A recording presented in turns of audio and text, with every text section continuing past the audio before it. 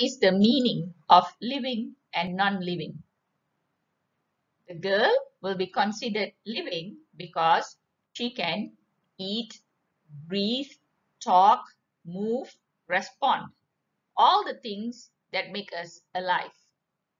The doll will be non-living because it's not alive since it cannot do any of the mentioned activities just now.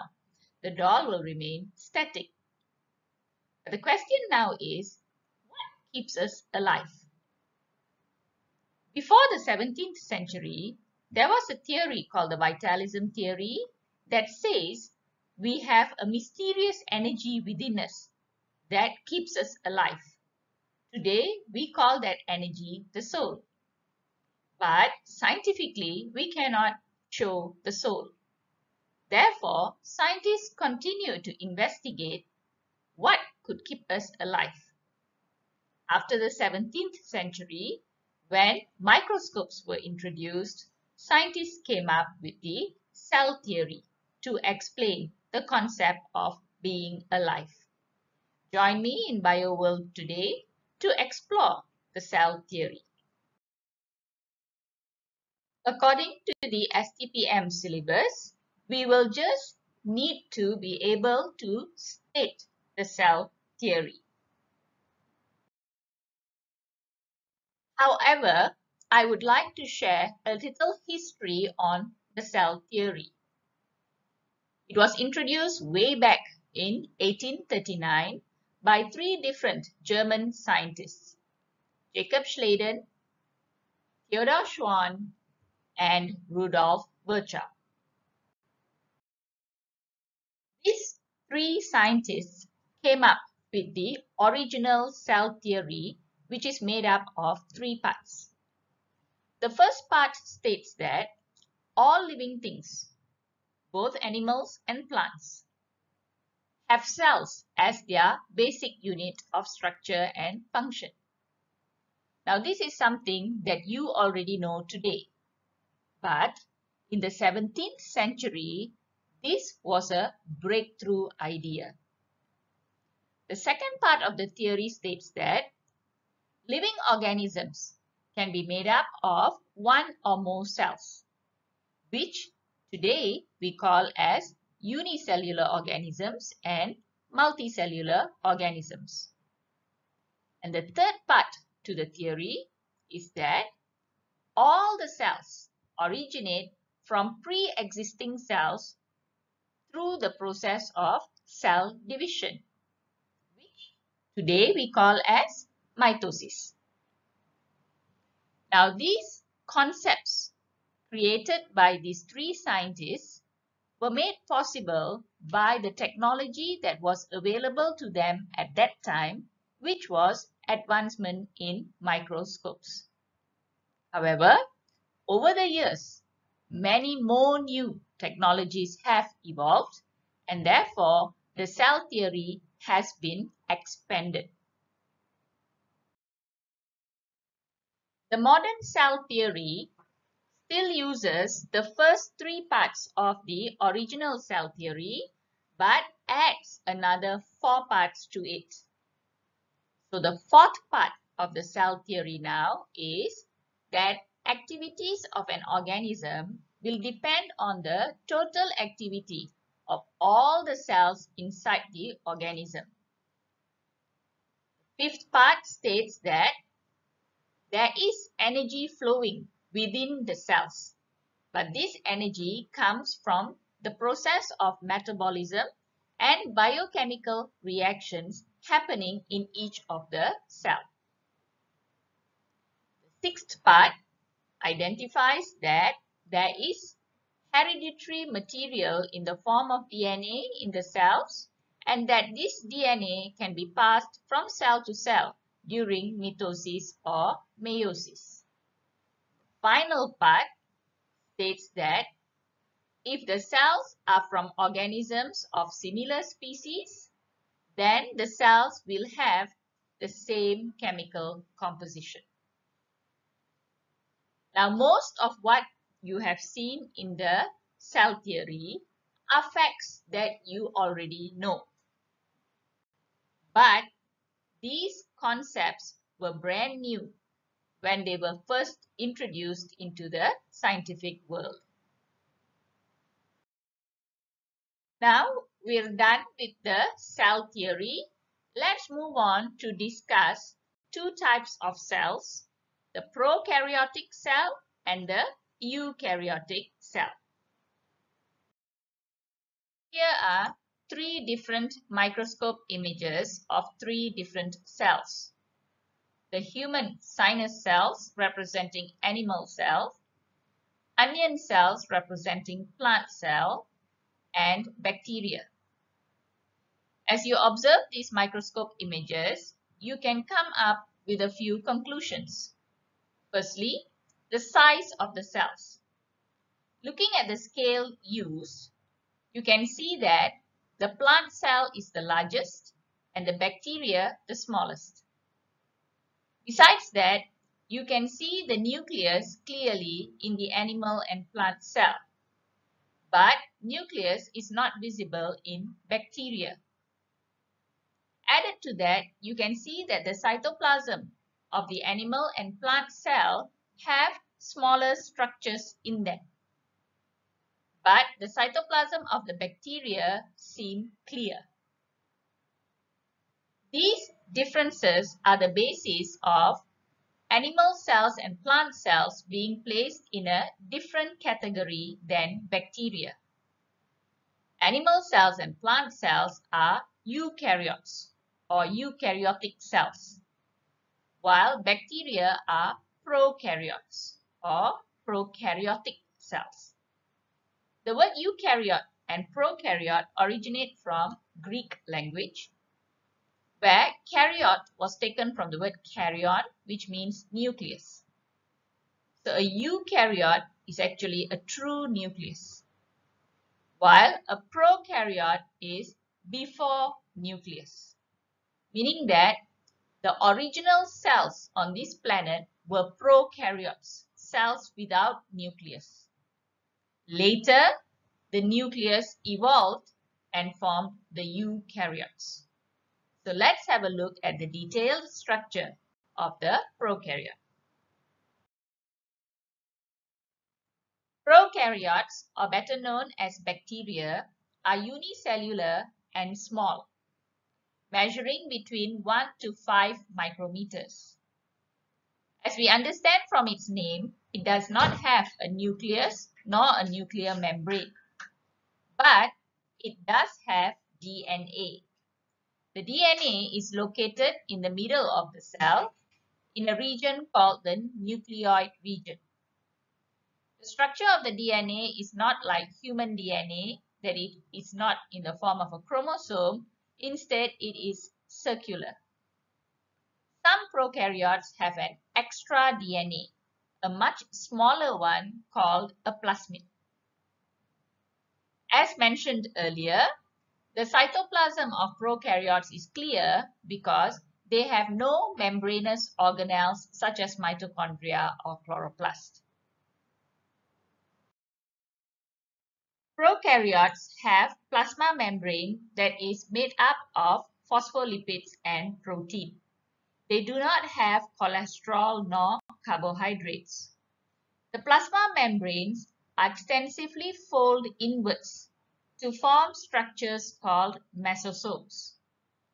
Since the prokaryotes have no mitochondria, they store the enzymes in the mesosome to carry out respiration and generate ATP.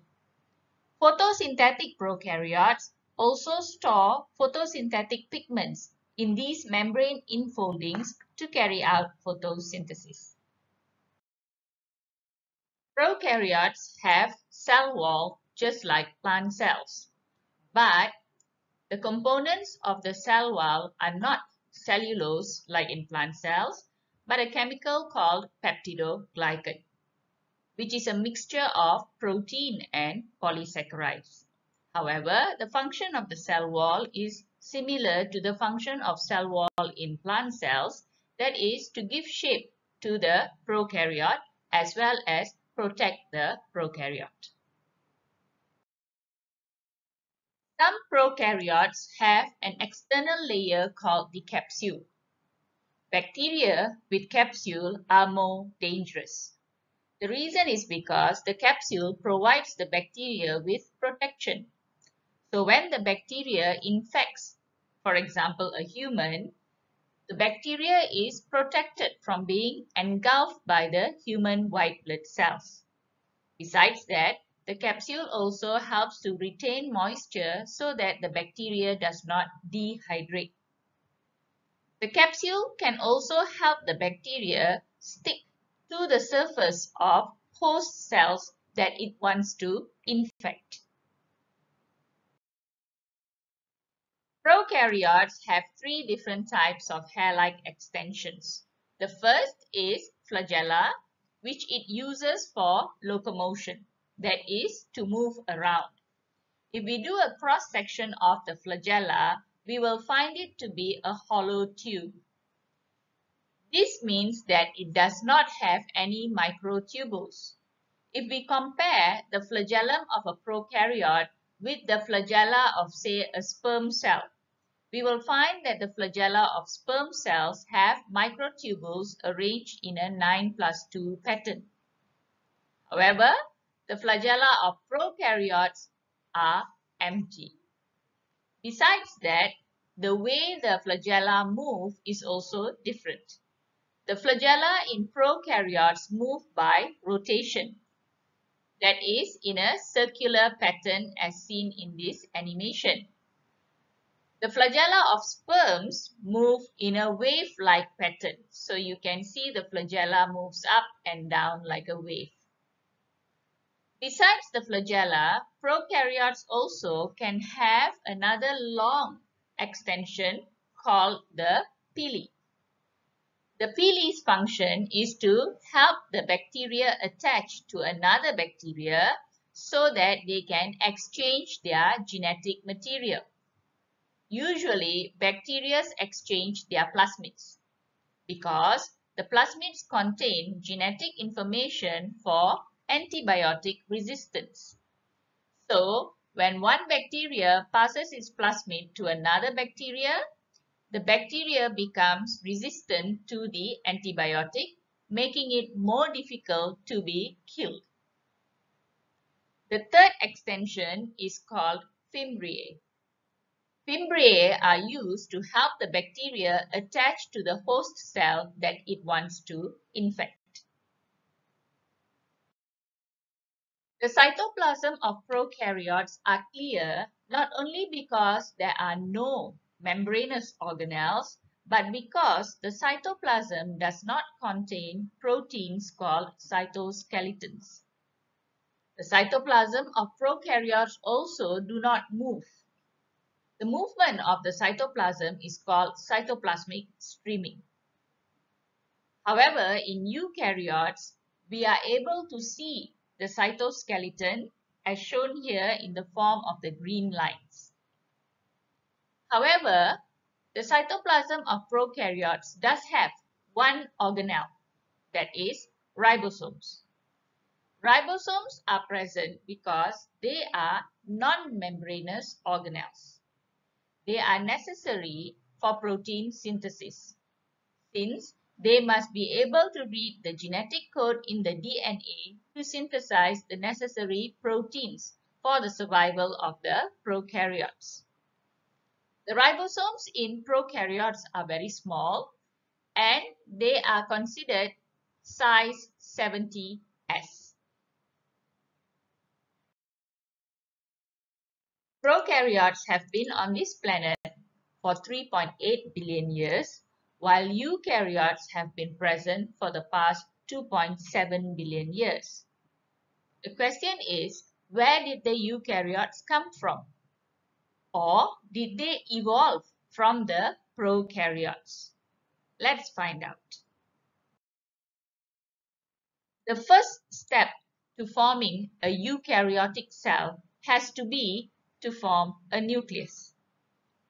This could have possibly happened through the infolding of the plasma membrane extensively inward until it started to surround the DNA in the nucleoid region.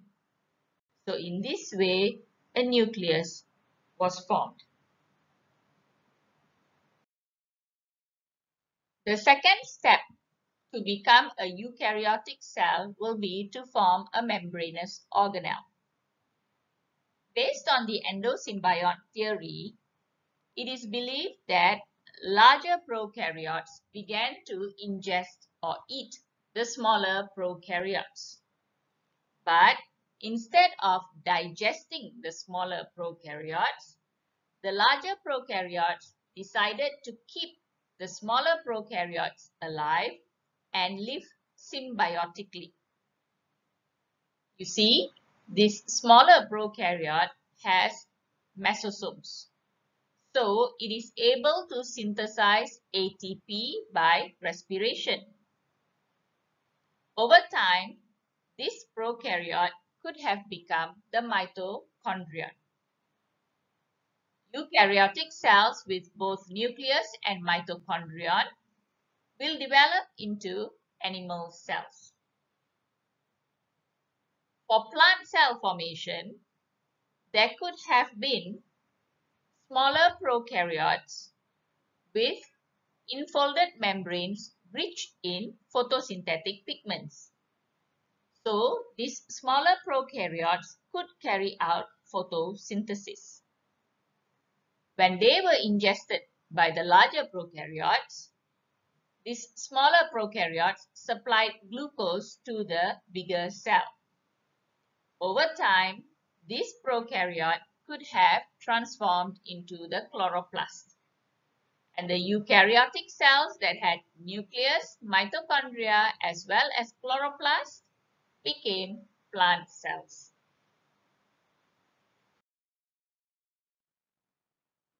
Chloroplast and mitochondria, bacteria?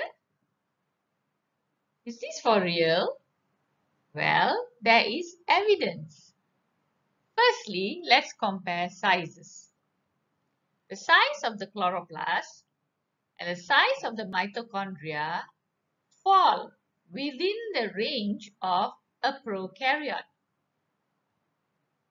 And do you know that mitochondria and chloroplasts are the only organelles that have their own ribosome? And it turns out the ribosomes are of the same size as what is found in the prokaryotes, that is, the 70S ribosome. Besides that, chloroplasts and mitochondria are the only organelles that have their own DNA. And once again, the structure of the DNA is the circular ring, just as what is found in prokaryotes. The final evidence is the fact that only mitochondria and chloroplasts, as well as nucleus, have double membrane. These structures can only obtain a double membrane if they have been ingested. The first membrane or the inner membrane is their own membrane, and the second membrane is from the plasma membrane of the larger prokaryote. So these four evidences support the idea that chloroplasts and mitochondria were once upon a time a bacteria. So with that, I end today's video. Bye-bye.